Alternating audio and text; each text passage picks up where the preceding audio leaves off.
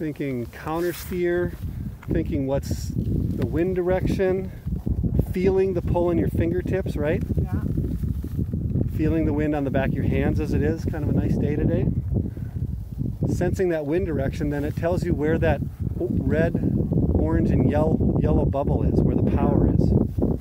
Very nice job. Right. Stay committed. Stay committed to the right. You'll come around right. Nice. And left.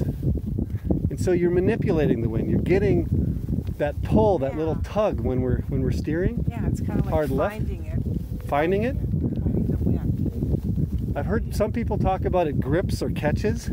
Yeah. That's another term, when you can feel it catch. So you just want to anticipate and start to think, well, why and when and where does that happen? And how am I a part of it? Or how am I either doing well or delayed, or as it might be. Hard right. Beautiful. This is a breath of wind, Colette. You're doing really, really well. This is not easy to keep a kite in the air in light wind. I mean, it's almost hypnotizing. Be careful. You have good thoughts then if you're getting hypnotized, okay?